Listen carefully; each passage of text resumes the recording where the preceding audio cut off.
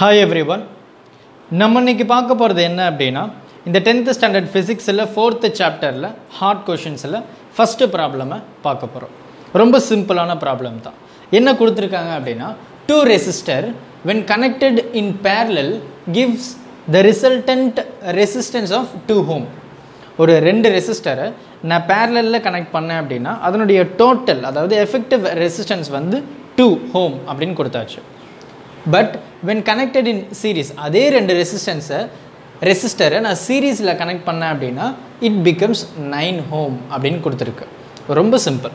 அதாவது parallelல இருந்தது அப்படினா இதனுடைய வேல்யூ வந்து என்னவா இருக்கு அப்படினா 2 அப்படினு சொல்லியாச்சு. ரைட்டா? நமக்கு 1/rp parallel உடைய ஃபார்முலா என்னவா இருக்கும்?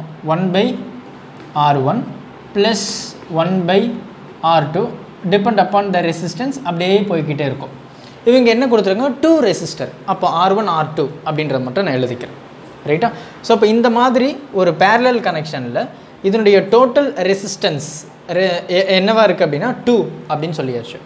ஸோ டு டிஃப்ரென்ஷியேட் நான் இந்த R1க்கு பதிலாக A அப்படின்னு எழுதுகிறேன், R2க்கு பதிலாக B அப்படின்னு எழுதிக்கிறேன். ரைட்டா?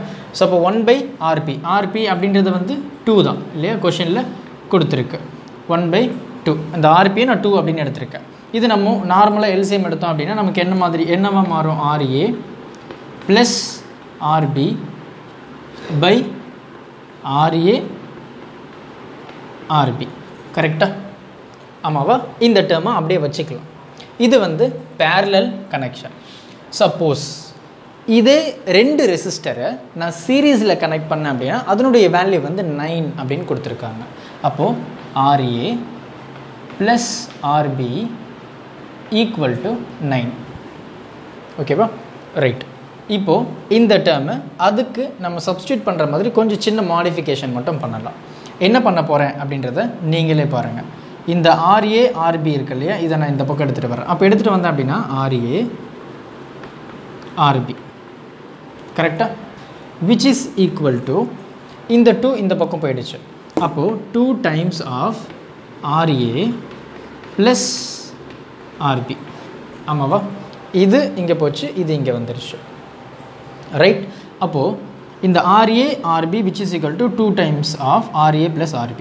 இந்த RA plus RB ஓட வேல்யூ 9 அப்படின்னு நமக்கு தெரியும் இல்லையா? அக்கார்டிங் டு த கொஸ்டின் தான்.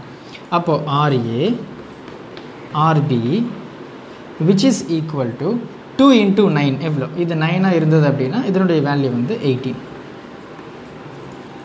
கரெக்டாக? 18.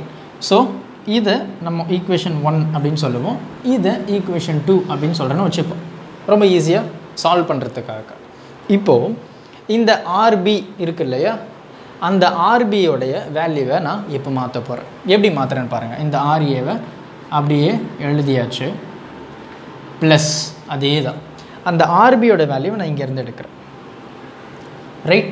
அப்படி இல்லை அப்படின்னா நான் இங்கேருந்து இதோட வேல்யூவை நான் இங்கே சப்ஸ்டியூட் பண்ணுறேன். எப்படி சப்ஸ்டியூட் பண்ணுறேன் பாருங்கள். இந்த RAவை நான் அப்படியே வச்சுருக்கேன், மல்டிப்ளை இந்த RBக்கு பதிலாக இந்த வேல்யூ நான் எடுத்தேன் அப்படின்னா என்னவாகும்?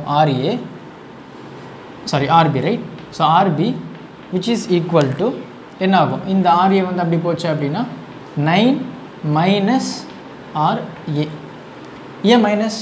ஏன்னா இந்த பக்கம் எனக்கு ப்ளஸில் இருக்குது, அந்த பக்கம் போச்சு அப்படின்னா மைனஸ் ஆகிடும். அப்போ 9 மைனஸ் RA. நான் வந்து இதோட வேல்யூ இங்கே சப்ஸ்டியூட் பண்ணியிருக்கலாம், கொஞ்சம் டிஃபிகல்ட்டாக இருக்கும் அப்படின்றதுனால நான் மாற்றிட்டேன். ரைட்டா? சப்போ RB which is equal to அந்த 9 மைனஸ் RA. அப்போது இந்த RBயோட வேல்யூவை நான் இங்கே சப்ஸ்டியூட் பண்ண போகிறேன். இந்த RA அப்படி எழுதியாச்சு, RBக்கு பதிலாக அது 9 minus RA which is equal to 18. புரியுதா? ரொம்ப சிம்பிள். இப்போது என்ன பண்ண போகிறோம் அப்படின்னா இந்த RAவை உள்ள மல்டிப்ளை பண்ண போகிறோம். உள்ள மல்டிப்ளை பண்ண என்ன வரும்?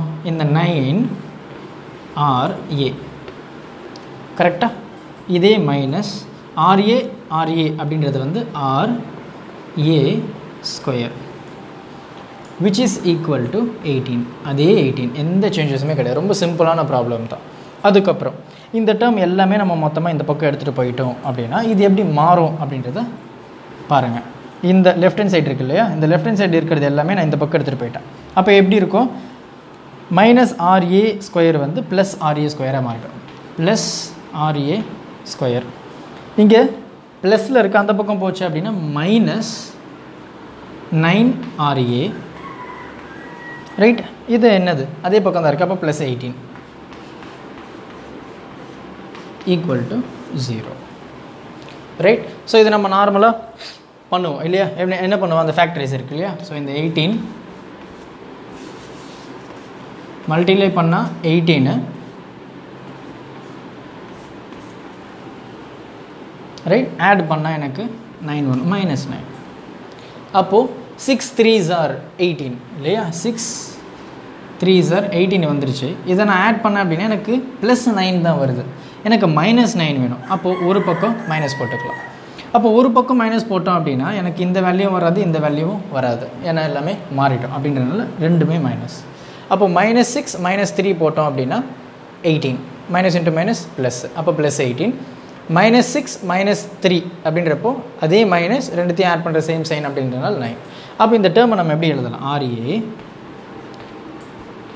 -6, அப்படி இல்லை அப்படின்னா RA -3.